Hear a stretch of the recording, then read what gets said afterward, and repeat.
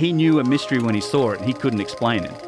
We should be open-minded enough to consider the possibility that some of the answers may sit outside of our current perspective. What do conventional archaeologists say when they're confronted by all of this data? Ever wondered what went on inside those magnificent pyramids of ancient Egypt? Well, buckle up, because we're about to delve into the fascinating world of the ancient pyramid texts. These inscriptions carved onto the pyramid walls around 2400 to 2300 BCE are like a window into the hearts and minds of the people who built these incredible structures. These texts weren't just random scribbles, they were meticulously crafted during a pivotal period in Egyptian history, the twilight of the Old Kingdom. This era is famous for the iconic pyramids, those towering tombs for pharaohs. The pyramids themselves are a testament to the Egyptians' architectural genius and their deep understanding of math and engineering. But the pyramid texts are more than just historical footnotes. They're the earliest known religious writings from Egypt, offering a glimpse into the beliefs and practices of this ancient civilization. They're like cultural snapshots showing how art, architecture, and religion were all woven together. The pyramids themselves were seen as the ultimate expression of both religious devotion and the pharaoh's supreme power. Speaking of power, the pharaohs of the Old Kingdom weren't just seen as leaders, they were considered living gods. This concept of divine kingship was the glue that held society together, justifying the pharaoh's absolute authority. The pyramid texts are all about this. They're basically spells and instructions meant to help the pharaoh navigate the afterlife and join the gods, further solidifying the idea of their godlike status. Imagine a society where the pharaoh is at the top of the pyramid, wielding immense power. That's exactly what the Old Kingdom was like. This centralized system allowed them to mobilize the massive resources and manpower needed to build the pyramids. It also meant the government had a tight grip on things, controlling people and resources to a great extent. But running a complex society like this wasn't a walk in the park. It required a well-oiled bureaucratic machine, and that's what the Egyptians had. This network of officials kept things running smoothly, organizing labor, managing resources, and handling the countless details of daily life. It was a sophisticated system for a sophisticated society. We've talked about the cultural significance of the pyramid texts and the social structure of the Old Kingdom, but how did they manage to pull off such massive building projects? Building a pyramid wasn't like putting together a piece of IKEA furniture. It required serious resources and manpower. Imagine this: hauling giant blocks of stone, transporting them for miles, and feeding a whole army of workers for years on end. That's what the Egyptians had to do to build the pyramids. It was a massive undertaking, requiring a well-oiled economic engine. Here's where things get interesting. Contrary to popular belief, the pyramids weren't built by slaves, but by a paid workforce. These workers were likely skilled laborers, artisans, and even seasonal workers, and they were treated pretty well.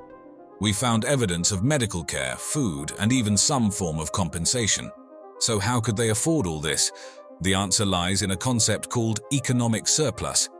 Basically, they had enough resources left over after taking care of basic needs like food and shelter to invest in these grand projects. This surplus came from their mastery of agriculture thanks to the Nile River's annual floods. These floods enriched the land and allowed them to grow more food than they needed to survive, freeing up people to work on other things like, you guessed it, building pyramids. But the pyramids are more than just piles of stone, they're symbols too. Many believe they represent the rays of the sun, a pathway for the pharaoh's soul to reach the heavens. This symbolism is deeply connected to the pyramid texts, which are filled with references to the sun god Ra. It all goes back to the Egyptians' belief system, where religion, royalty, and the universe were all interconnected. Speaking of connections, the pyramid texts are like the great-grandparents of later Egyptian religious texts. They paved the way for things like the coffin texts and the Book of the Dead. These later texts show how Egyptian beliefs evolved over time, adapting and becoming more accessible to people beyond just the pharaohs. So we've explored the economic engine behind the pyramids and the deeper meaning they hold. But let's not forget the pyramids themselves. They weren't just giant piles of stone. They were meticulously designed and built with a specific purpose in mind. Imagine these pyramids as giant tombs, built to house the bodies and possessions of pharaohs after they passed away. But they weren't just storage units. They were designed to help the pharaoh's soul on its journey to the afterlife, and that's where the pyramid texts come in. These inscriptions were like a guidebook for the pharaoh's soul, offering spells and protection every step of the way. The most famous pyramid containing these texts belongs to Unas, the last ruler of the 5th dynasty. His pyramid, located in Saqqara, was the first to include these inscriptions, paving the way for future pharaohs to follow suit. Think of it like a new trend. Once Unas did it, other pharaohs like Teti, Pepi I, and even Pepi II decided they wanted pyramid texts too. These texts weren't just scribbled on any old piece of papyrus. They were painstakingly carved into the very walls of the pyramids by skilled artisans.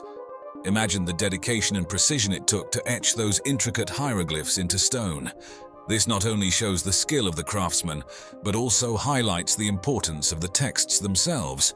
They were considered so sacred and valuable that they deserved a permanent and prominent place within the pyramids. Speaking of sacredness, these texts were like the holy scripts of their time.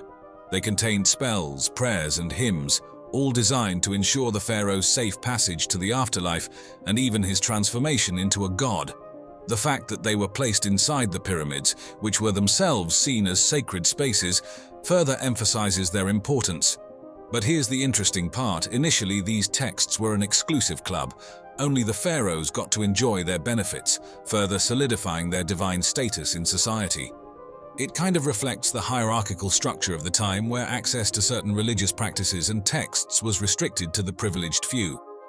However, things eventually changed. Over time, the concepts and spells found in the pyramid texts started to trickle down to the broader Egyptian population. This led to the development of the coffin texts, and later the famous Book of the Dead. These later texts mark a turning point, making spells and rituals for the afterlife more accessible, not just for the pharaohs but for regular people too. So the pyramid texts, originally exclusive to the pharaohs, became the seed for a more democratic approach to the afterlife in ancient Egypt. Now, imagine unearthing a piece of history that rewrites what we know about writing. That's exactly what happened in the 1920s when the Kish tablet was discovered in the ancient city of Kish, Mesopotamia. This wasn't just any clay tablet. It was a game changer, offering a glimpse into the very origins of writing and the fascinating society that developed it. Kish was no ordinary town. Located along the Euphrates River, it was a bustling hub of trade, politics, and culture, attracting people from far and wide. This melting pot of cultures likely played a key role in the birth of writing, as different people brought their own symbols and ways of record-keeping, eventually leading to the development of proto-cuneiform script. The discovery of the Kish tablet itself is a story of collaboration. Archaeologists from the Field Museum of Natural History, led by Stephen Langdon, joined forces with other experts to uncover the secrets of Kish. Back then, excavation techniques were evolving, becoming more systematic and meticulous, which was crucial for carefully preserving and documenting this historic find. But what's so special about this tablet?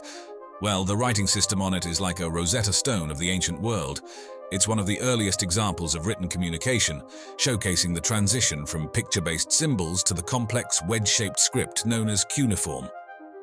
This shift reflects the growing complexity of Sumerian society, as people needed new ways to keep track of things. The creation and use of the Kish tablet also hint at a well-organized society.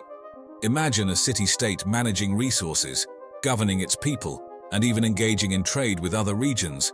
Writing wasn't just about leaving messages, it was essential for recording transactions, laws, and important decisions. But the impact of writing goes beyond practicalities. It opened doors for cultural expression and the preservation of knowledge.